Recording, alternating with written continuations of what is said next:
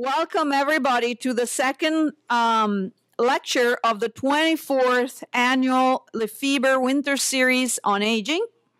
I'm your host, Elena Volpi, and I direct the City Center on Aging. And this lecture series honors the memory of Dr. Edward James Lefeber, who started geriatric medicine on Galveston Island in 1939. He was a champion for the older patients. He taught internal medicine at UTMB and later became the director of Turner's and Moody's House, which is now the Meridian Retirement Community. And before he died, UTMB developed the geriatric division, which has been thriving ever since.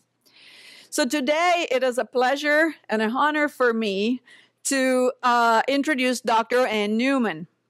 She's the chair of the Department of Epidemiology, the Katherine Detre Endowed Chair of Population Health Science, the director of the Center for Aging and Population Health, and the distinguished professor of epidemiology in the Graduate School of Public Health of the University of Pittsburgh. Additionally, she's a professor of medicine and in geriatrics and the clinical director of the Aging Institute at the University of Pittsburgh Medical Center and School of Medicine. Dr. Newman received her bachelor's degree, medical degree, and a master's of public health at the University of Pittsburgh. And she did her residency and fellowship and postdoctoral training at the same university. And immediately after completing her training, she became a faculty at the same University of Pittsburgh, and she climbed up the academic ladder, and she's now in the position that she holds. In a very broad stroke, her research focuses on how aging changes health and function in older people. And that's just a very generic thing and a very, very succinct summary of her 183 pages CV. Her research has been continuously funded by the NIH since the start of her academic career. She's been the principal investigator of many NIH grants, among which the most famous, at least among the UTMB investigators, is the Health ABC study, which has generated and continues to generate a treasure trove of data on how aging changes body composition and function. She's a very prolific scientific author, having published more than 700 papers in peer-reviewed journals, plus a number of book chapters and review articles. She is currently the editor-in-chief of the Journal of Gerontology Medical Sciences. And Dr. Newman has recently served as a council member of the NIA Advisory Council on Aging and has been reviewer and a chair on numerous other NIH study sections and other review panels and advisory boards. She has received many honors and awards, among which she's been elected every year since 2014 as the Thomson Reuters World's Most Influential Scientific Minds for Clinical Medicine and Social Sciences. In 1995, she also served as a Pennsylvania delegate to the White House Conference on Aging. Dr. Newman has also been an exceptional mentor to many successful graduate students, medical students, and postdoctoral fellows and junior faculty. So we're really, really honored to have Dr. Ann Newman today as a speaker for the 24th Lefeber Winter Series on Aging. And the title of her talk is Why is Age a Risk Factor? Insights from Population Studies. Ann.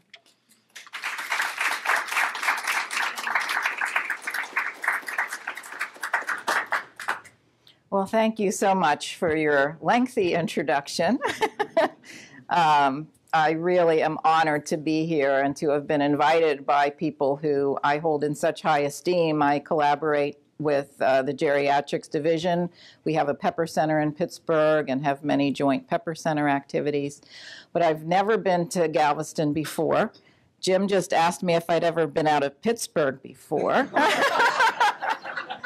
Yes, but just hadn't made it all the way down here. So I appreciate your kind introduction. And I'm very honored to speak with the memory of this wonderful professor, Dr. Lefeber. I met someone here, Amelia Collins, in the audience, who told me that she actually knew Dr. Lefeber and worked with him, and that he was quite a gentleman, a true Southern gentleman. So I'm really honored to be here to speak to you today.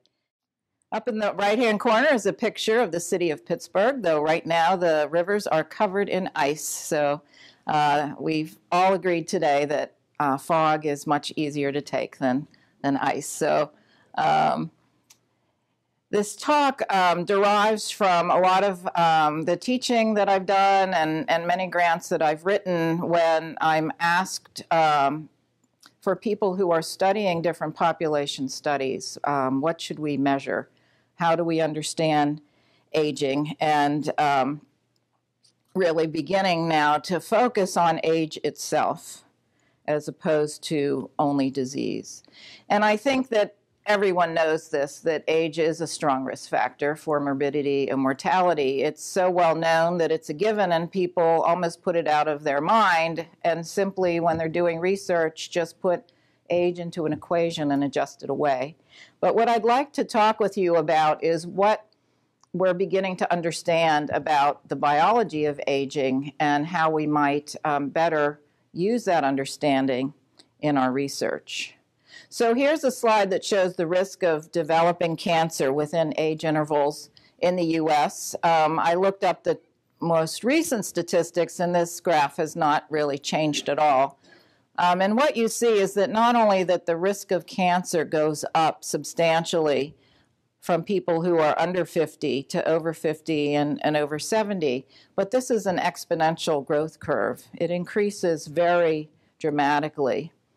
This picture shows the risk of cardiovascular disease. How strong is age compared to other risk factors? Well, there are a lot of people who don't behave well and they don't take care of themselves, and so it's not surprising that they have a risk of cardiovascular disease. But if you look here, take for example, men who are age 60, that's the blue bar, and they are smokers, no other risk factor. Their risk of having cardiovascular disease is almost 10% in 10 years. So that's a pretty substantial risk. But look over here at the men who have no risk factors, don't smoke. Their risk is even greater. And people are surprised when they've taken really good care of themselves their whole lives and they see someone that they know or they themselves experience a health problem when they get to be older.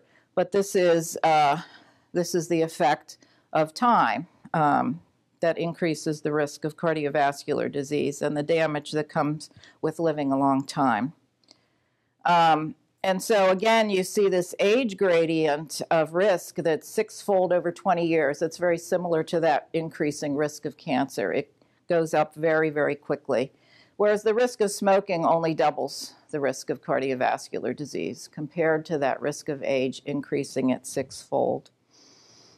Now, age isn't always the same for every person. This slide shows the risk of breast cancer, and this goes up with age. But very interestingly, in the dotted line, it goes up with age more in women who have a late menopause. They've been exposed to estrogen for a longer period of their life, and there's an interaction, we call this, between their menopause experience and their age that increases the risk more than their age alone might indicate.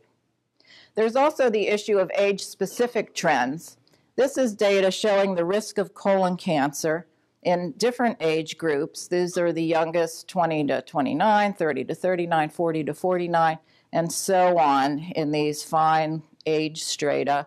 And what you see is that over time, from the 70s until 2010, in these older age groups, the risk of colon cancer has gone down. Hardly anybody who's 20 to 29 gets colon cancer. And if you simply would age adjust the risk for colon cancer, you would never see that there's an epidemic of colon cancer in young people. So you can't just take age as a number and just adjust everything for age, or you will miss age-specific trends. This is another very important paper that showed the importance of looking at age groups, age very specifically. This is the risk of poisoning deaths from 2000 to 2015 in non-Hispanic whites age 45 to 54. In this paper, they showed the risk in age strata, and it was only in this age group that you saw this very prominent effect of deaths due to poisoning. Most of these are opioid deaths. And this was one of the first papers to recognize that we had an opioid epidemic because everybody else was adjusting the data for age and not looking at specific age groups. So in my own work, I was very interested in why age is a risk factor and whether it's really all the health conditions that people develop with their age. This is data from the cardiovascular health study where we adjusted for 78 variables. Of course, they all didn't make it into the statistical model, but the point was that there was nothing that we could do that would completely explain this age effect. This is the risk of total mortality, increasing almost fivefold across age less than 69 to greater than 85, cardiovascular disease, stroke, cancer, really strong for dementia death, pulmonary death, infections, and other causes of death. And we were able to explain part of the contribution of chronologic age to the risk of death, but there were very few other factors that explained every cause of death. So why does age do this? What is age really telling us?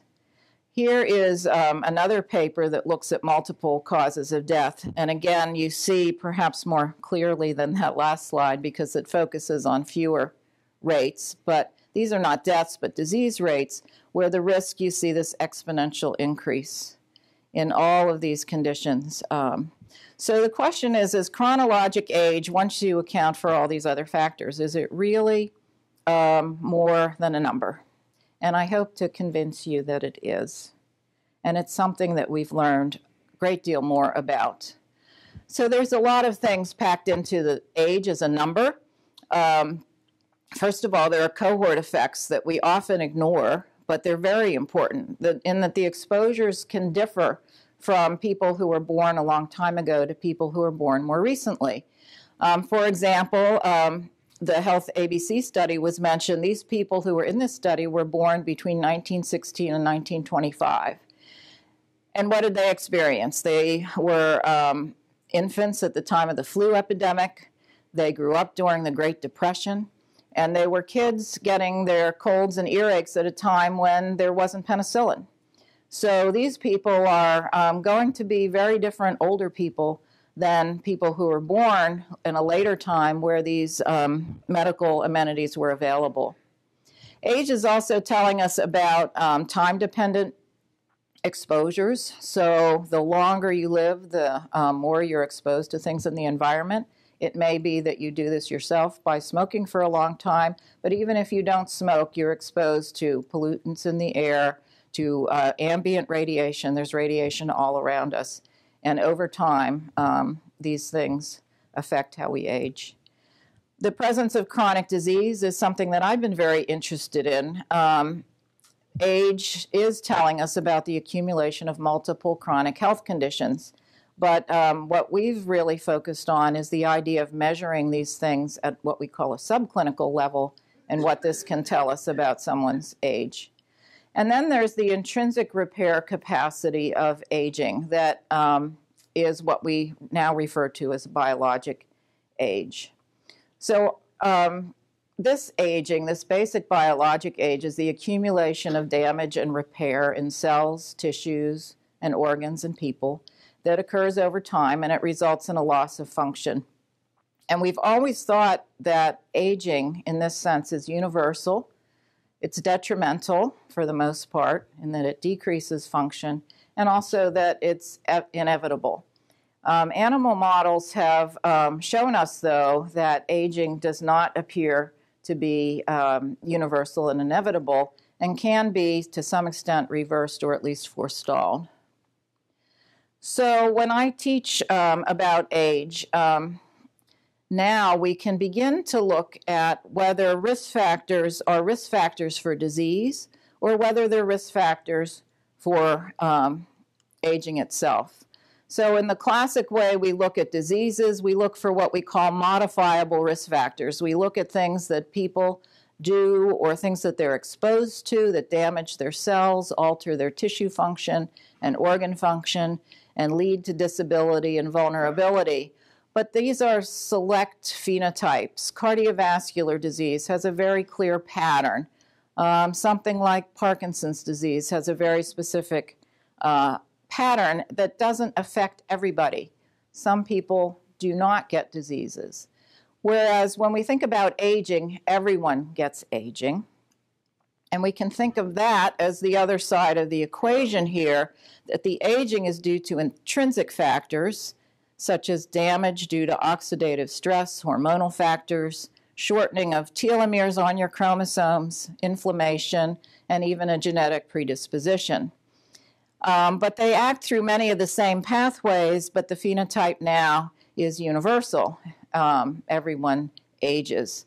What this model allows is that the modifiable risk factors can also act on the intrinsic factors so that many of the fundamental biologic aspects of disease are in fact the same fundamental biologic aspects of many diseases.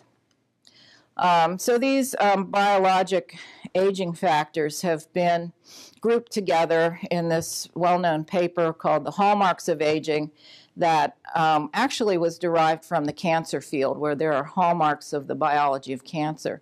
There are now an agreed-upon set of biologic changes that occur in everyone, even if they don't have disease. And they're shown here, and they're cellular processes that are very difficult to measure in human studies. So the idea of geroscience was coined to try to link these biologic factors to disease. How do these factors relate to aging physiology? And these are the same factors from the previous slide, but now we're trying to figure out how these contribute to the disease processes that are common in older people. And furthermore, how do they lead to the fundamental losses of function that you see in older people, even if they don't have disease? So this has spawned a large number of efforts to estimate someone's biologic age. I had a project in another country that the investigators told me that they knew how to do this, and they would do it by looking at the pathology. But it's really an area that's there's no clear agreement on. My husband asked me once, why can't you just like cut through somebody's arm and like the rings of the tree, figure out, oh, they must have this many rings and that's how old they are. We certainly do this with children as they develop. You can look at a bone age during development, but we haven't come to agreement on how to look at these things for everyone to agree how to do it for aging. But there have been some ways that people have thought about this that I'll go through with you. And they're listed here, looking at multimorbidity as an estimate of aging, looking at frailty, now looking at resilience, looking at subclinical disease, and looking at now biologic age estimators. There's also an epigenetic clock and specific biomarkers of aging processes. And my reason to go through all of these is that truly there is a lot of activity going on in this area, and I just want to make you aware of the full range of ways that people are looking at this. So first of all, multimorbidity. This shows by increasing shades of blue the number of people that have no disorders, 1, 2, 3, 4, 5. And what you can see is that by the time people are older, maybe fewer than 10% have nothing wrong with them in terms of a health condition.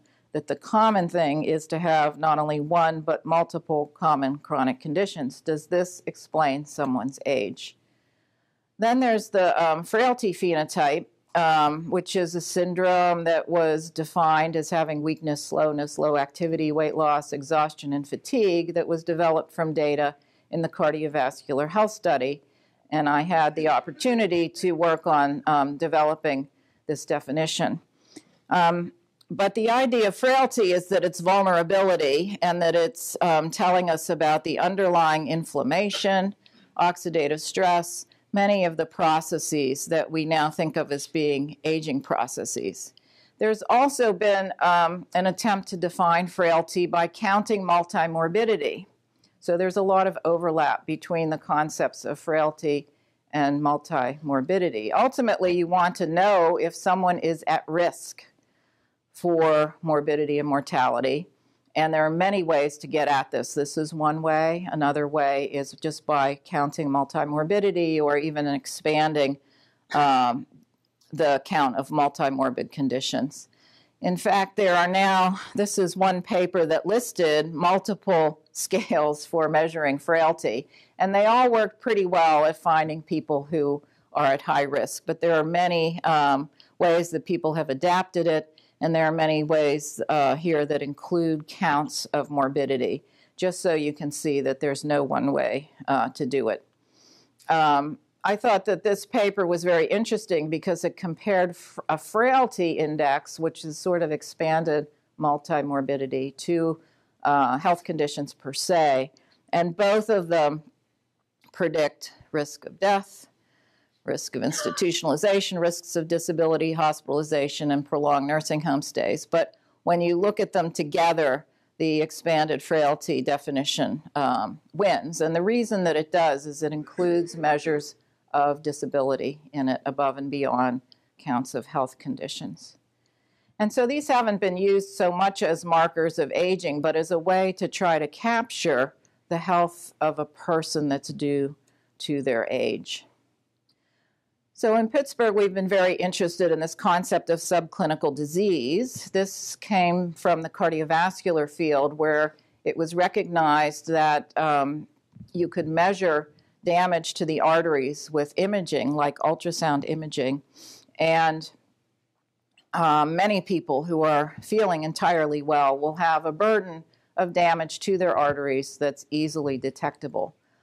And I was working in cardiovascular disease at the time and realized that for every test we did, the story was the same, that for every person who had a level of an abnormality that they knew about, we had just as many people who had an abnormality that they thought they were fine. So do we say that they're sick, or do we say that this is subclinical? We called it subclinical because they hadn't had a clinical event yet. This is true for pulmonary function testing, for looking for diabetes in a population that hasn't been tested before, looking at arthritis, that about maybe 10 to 20% of an older population will say, yes, I have these things, and another 10 or 20% you will find it if you look. So anyway, this seems to partly accelerate one's aging in that even if there's no obvious clinical event, this burden of disease can affect someone's functioning. And we don't classically consider that as part of the disease unless they've had specific symptoms like a cough or lung disease, a heart attack, a stroke, but they seem to influence decline.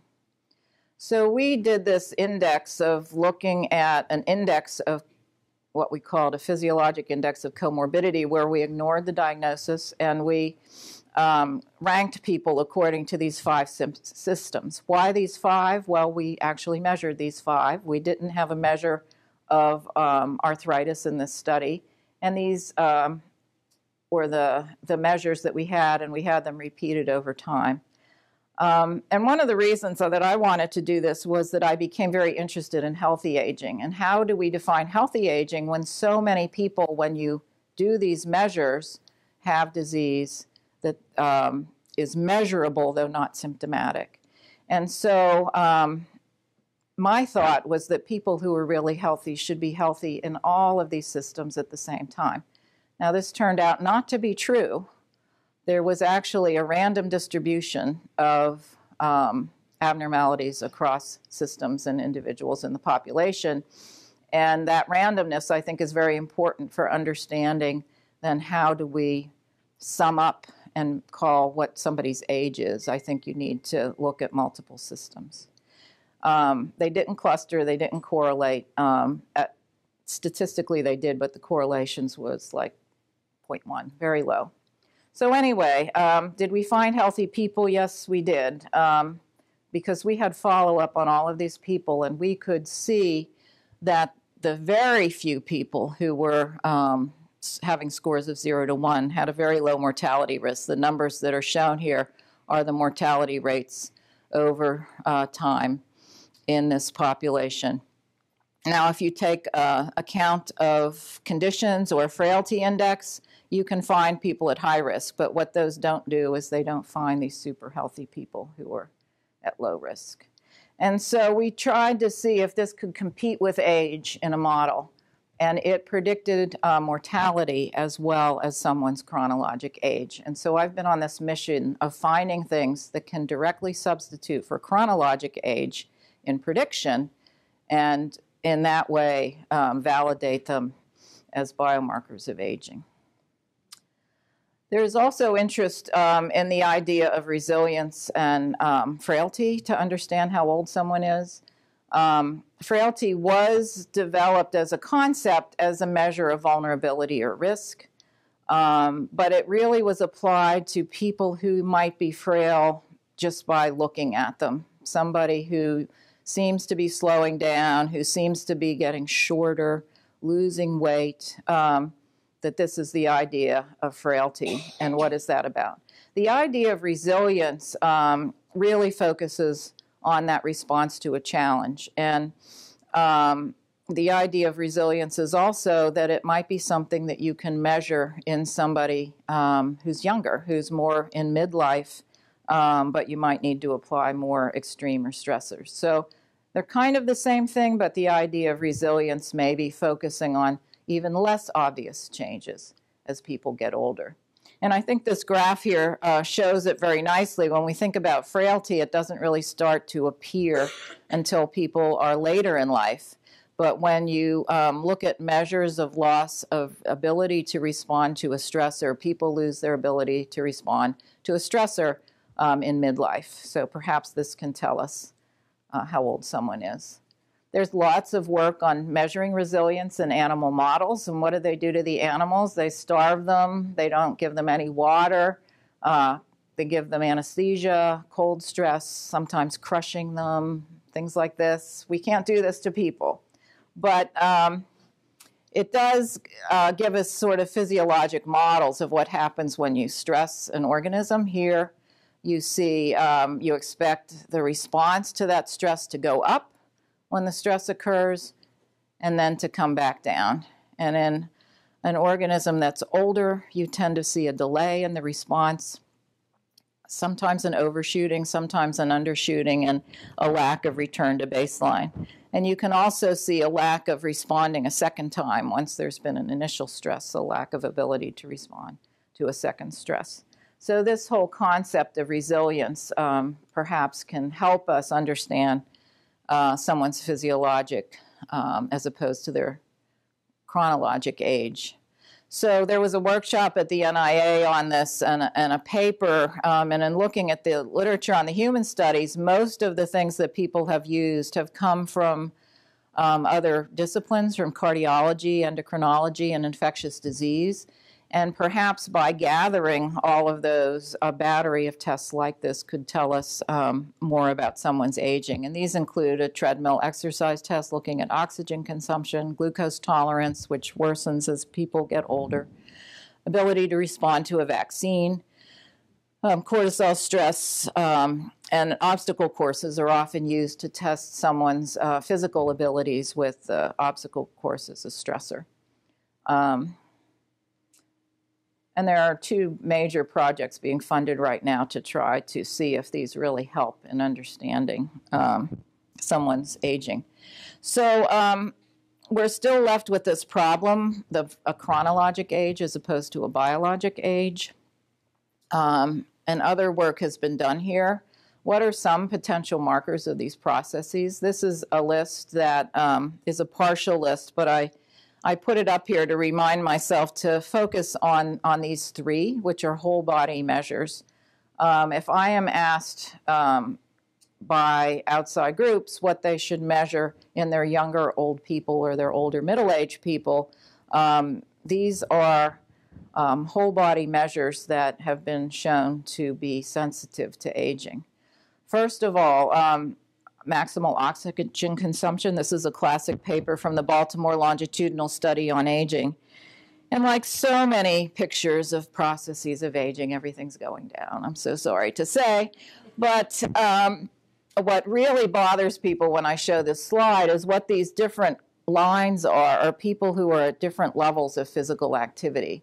And what it's showing is that at every age group, even the most physically active people over time have the same rate of loss of their maximal oxygen consumption as those who are inactive. So the activity is pushing you up, but you're still on the same slippery slope. This is data on grip strength that was put together across 12 British studies. Each color is a different cohort study. So no one study had the whole life course, but by patching them together, they were able to show that you see the same thing with hand grip strength. You just squeeze a device like this, and it's done routinely in many population studies, and you see this decline in both men and women, with men being stronger than the women at especially earlier in life. And so the idea is that these changes are starting to occur after peak development is achieved, and perhaps they can be useful for understanding someone's aging. We looked at some of these measures. This is, again, cardiovascular health study data, which became an aging study over time. And what this shows is the rate of decline in gait speed after age 70. Here you see an initial increase, actually, to some extent, which could be a practice effect. But what we did was we stratified the population by people who stayed healthy the whole time and people who had health events during the time. And if someone had a health event somewhere along the line, they got switched to the other group. So, so we took people as they got sick out of the healthy curves, which are the dark bars here. And what we see is that even before people have health events, they have this loss in their speed of walking at a usual pace. And because of this, we thought this should be a good marker of an aging process. And so we looked at it in relationship to multiple biomarkers that we had assessed. And this is a complicated slide, but I'll walk you through it. That the dotted lines are measures of functioning in healthy people, and they're all going down.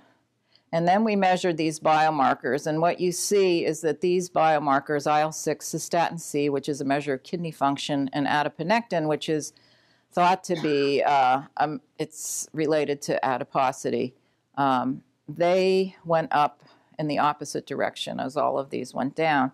And of these, IL-6 was the strongest marker. And so we put them together into an index, a biomarker index, and to see if we could explain the age effect on mortality. And it wasn't as strong as our other index, but it did separate groups quite distinctly in terms of their risk for mortality. So the idea would be to take things that you can measure in the blood and try to put those things together and see if you can estimate what somebody's risk is and somebody's perhaps biologic age.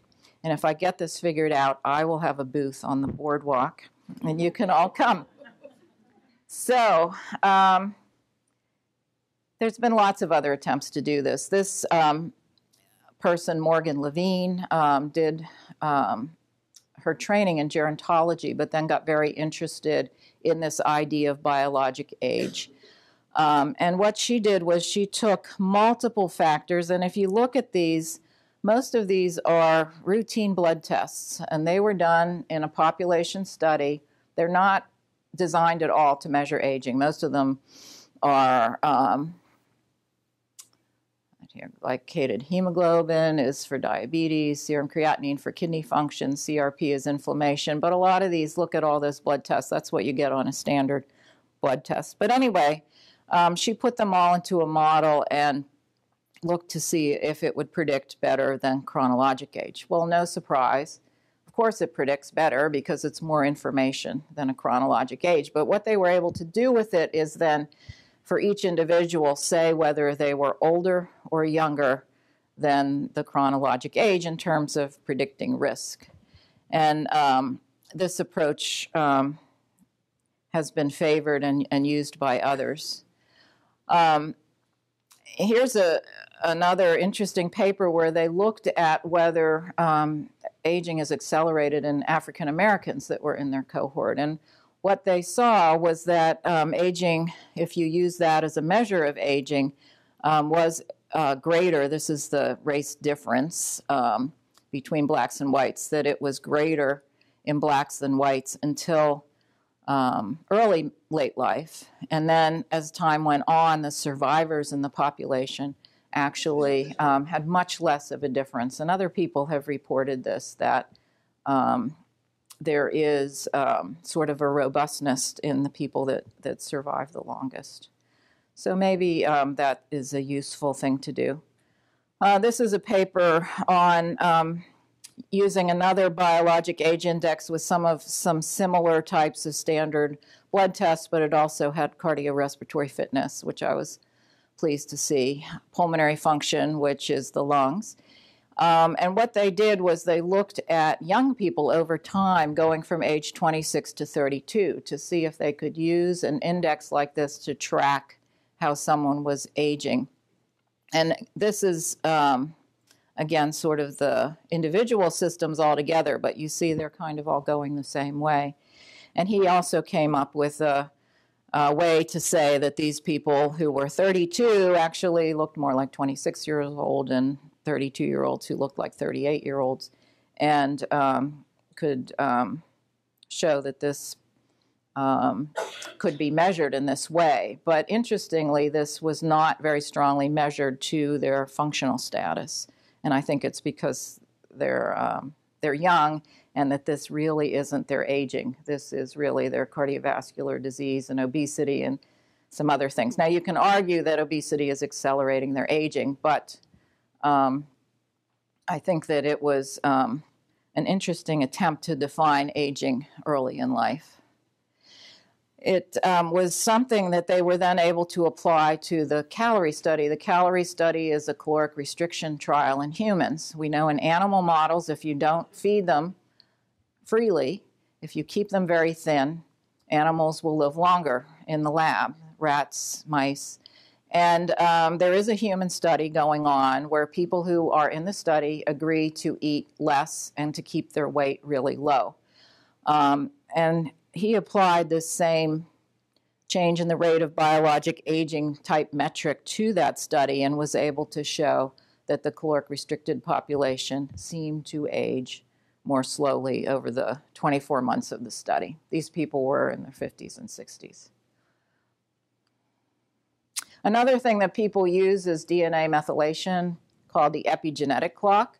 This looks at markers on the DNA that change as people get older. And if someone has a certain set of markers, you can look and see whether they have an epigenetic age that's older or younger than their chronologic age. There were several ways that this was developed, and what they're doing is they're looking at methylation on CpG sites on the DNA, which are running along the length of the DNA, and you're looking at methyl groups. So you're not really sure what they're doing, but they can be counted. And what Steve Horvath did was he found that 353 of these sites were related to chronologic age. Well, he actually chose them because they were related to chronologic age. Hannum looked just in the blood. This one looked at multiple tissues. Looking just at the blood, he came up with 71 sites that are strongly related to age. And then Levine, who did that paper on the biologic age with all the risk factors, she optimized her choice of these CpG sites to this phenotypic age, which is the age adjusted for multiple markers of health. And So right now there's efforts to try to figure out how much this matters in terms of taking it to other populations. But there's also an effort to understand what the heck does this mean, because these markers often are not on genes, they're on control regions of the DNA, and we don't really know what they're doing. So the biology of the epigenetic clock is not well understood, even if it predicts fairly well. The length of the telomeres has also been of great interest. What are telomeres? They're the tips of the chromosomes. If you don't have the tips on your chromosomes unravel and become damaged. It's just like the caps on your shoelaces.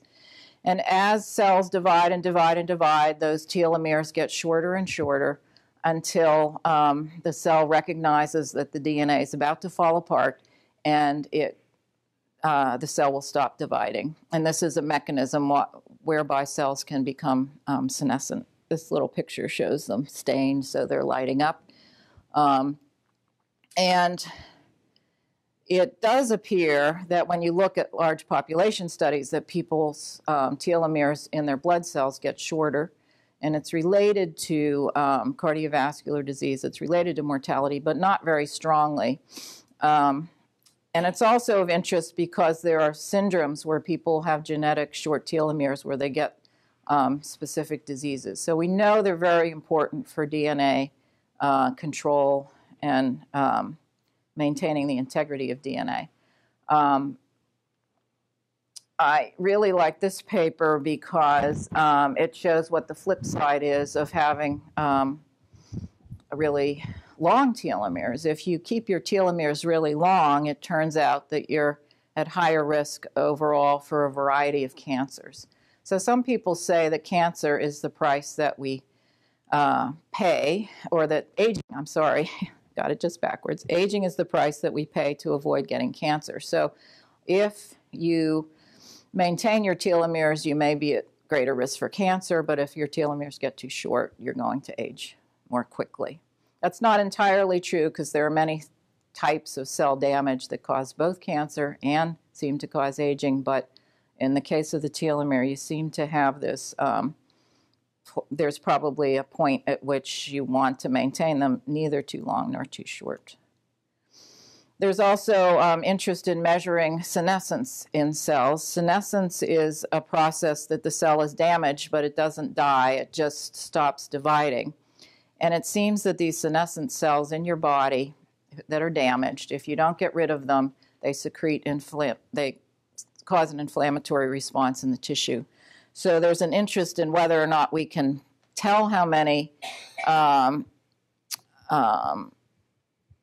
senescent cells we have, or if we can measure this indirectly by measuring the secretory products of senescent cells, called the senescent-associated secretory phenotype, or SASP, and efforts going on now to try to determine, here's a healthy cell that's just not dividing, here's a senescent cell that's kind of sick, but it's still working, and it's perhaps causing this trouble. If it didn't senesce, it could become cancerous. So again, it's a mechanism to keep your cells from becoming cancerous. Recently, colleagues at Wake Forest showed that from human tissues that they've collected, they're able to stain for these senescent markers. And it looks like this is fat tissue, that they're not super common, but they're countable. And there are currently trials underway trying to remove these senescent cells. It's been shown that it works in animal models. Would it work in people? And then finally, a fascinating condition called clonal hematopoiesis of indeterminate potential.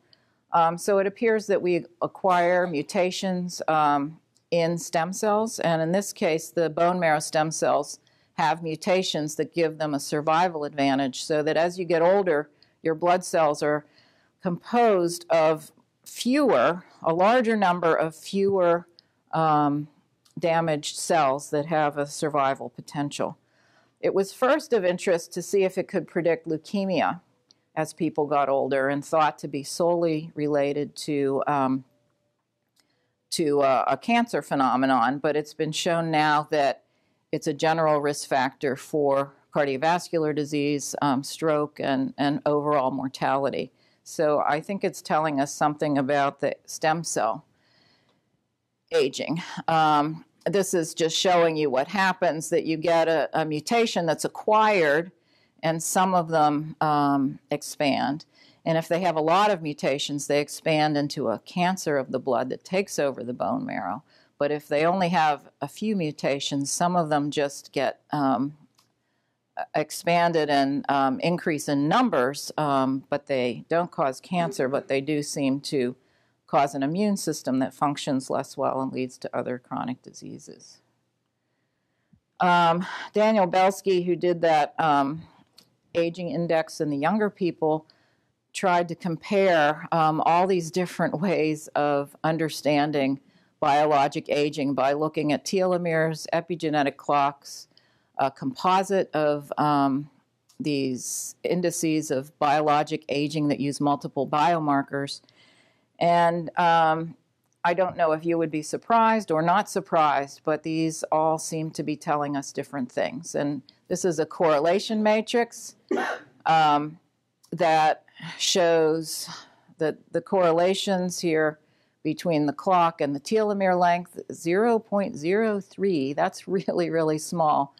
Here is a biologic age index and another epigenetic clock with the 71 CpG sites, 0.15. The only ones that were correlated were within these types of epigenetic clocks or within these biologic age indices that use a lot of routine blood tests. But in general, these things that were measured differently weren't very strongly related to each other. And again, they didn't seem to report out at all on the physical or cognitive functioning in this cohort. So we have a long way to go to figure out how to do this.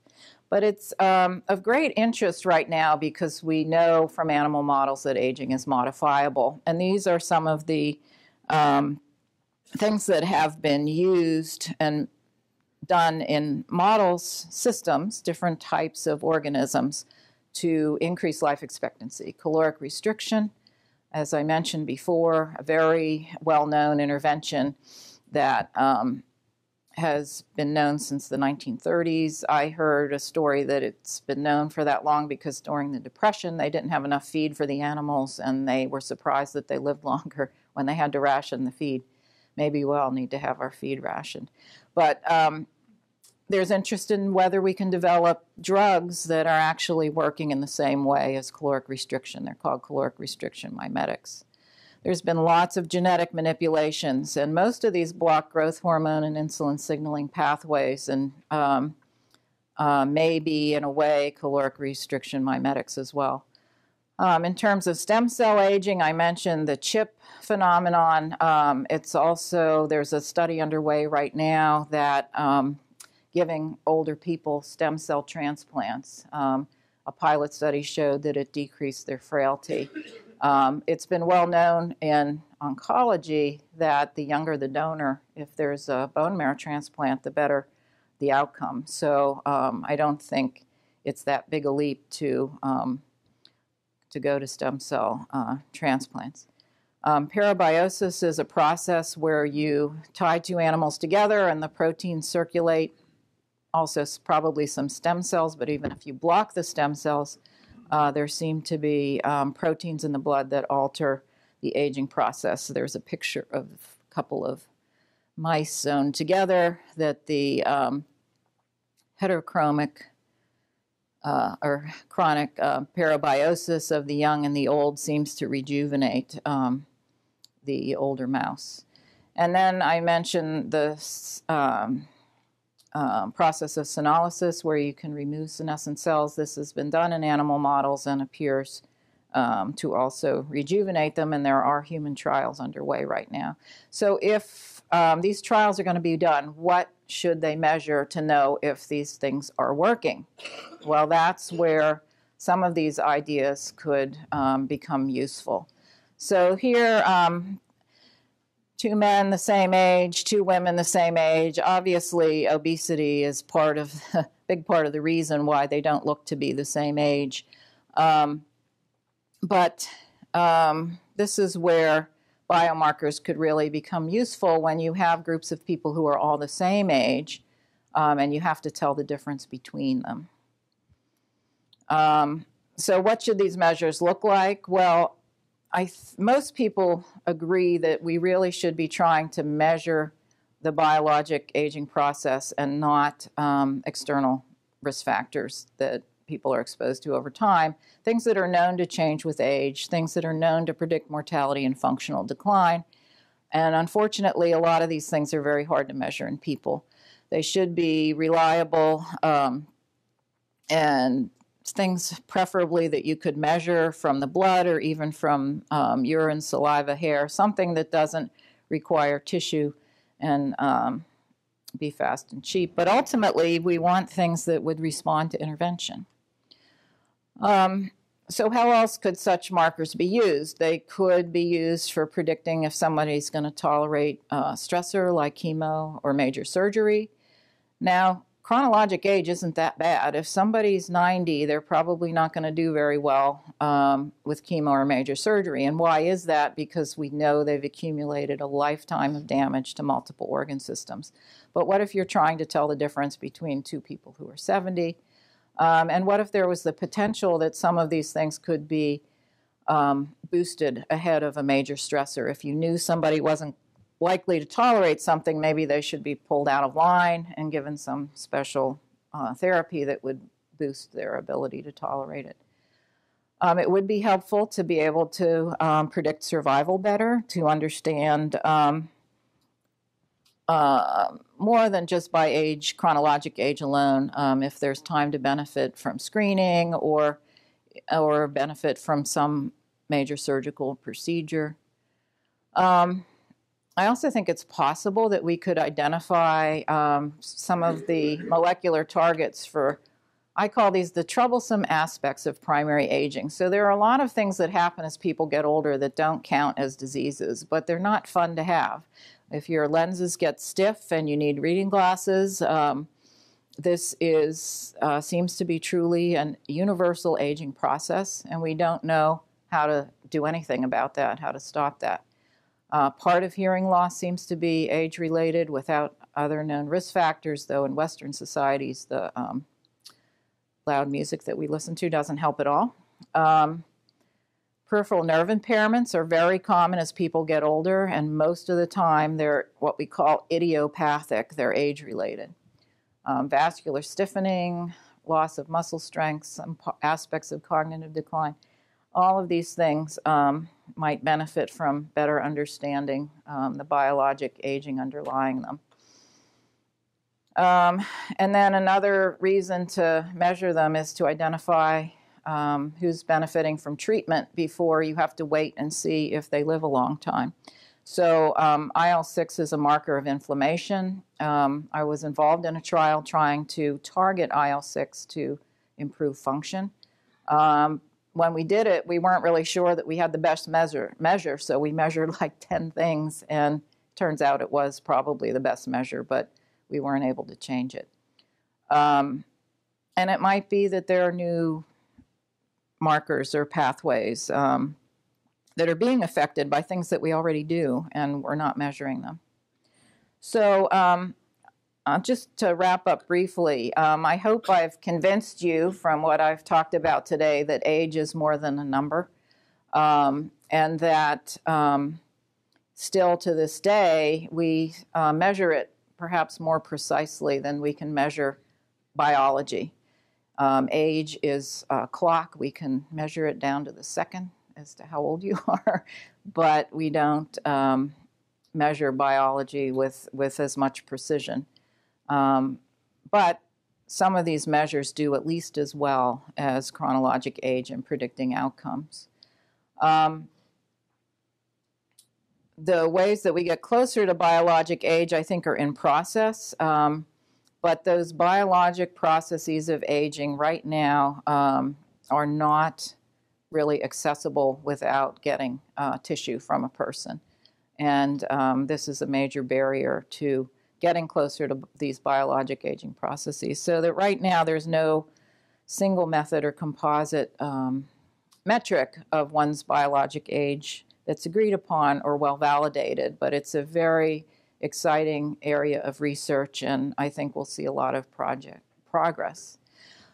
So just to close with some recommendations for research, first of all, stepping all the way back, if you're a doctoral student working with me and you don't know what the coefficient for age is in your model, I will send you back to go find that out, to really understand what is age predicting or telling you when you're evaluating it.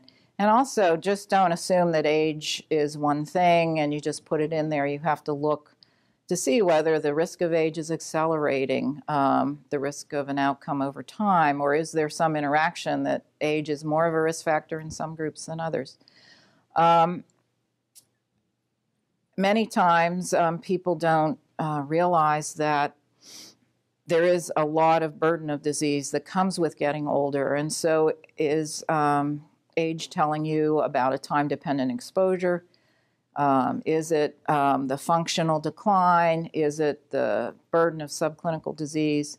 All of those are part of age. And there are several projects right now that I'm involved with trying to see if we can pull out markers of senescence from the blood, or to use metabolomics techniques to try to come up with a signature that might be useful. But I expect that multiple organ systems will need to be tapped and summarized to truly understand someone's biologic age.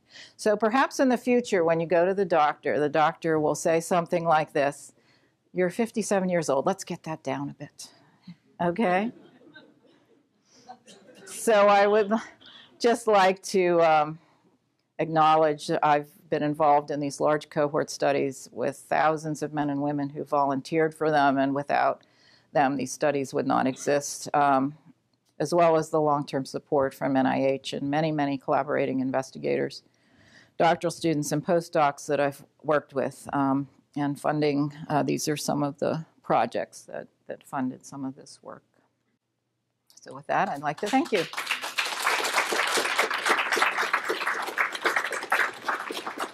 Thank you very much, Anne. I think it's almost time, so maybe one question, and then we can take the questions. Our speaker can take the questions out in the while having wine and cheese. So yes. To what extent does genetics play a role in the staging process? So it's thought that perhaps at most 30% of how long you live is genetic, and it's very hard to sort that out from familial shared environment. That means that the vast majority of how you age is environmental, at least 70%. There have not been specific genes. It seems that it's all of the genes together. There are a couple that maybe predict the aging process, but for the most part, people have not come up with many genes. The ApoE4 gene, which predicts Alzheimer's disease, seems to be related to early mortality, and the ApoE2 to longer life. And then some of those genes in the nutrient signaling pathway may have a role, because when you change them in animal models, it drastically changes their longevity. So those are the genes of interest, but that's not where the money is. It's in our environment and our lifestyles. Thank you. UTMB Health, working together to work wonders.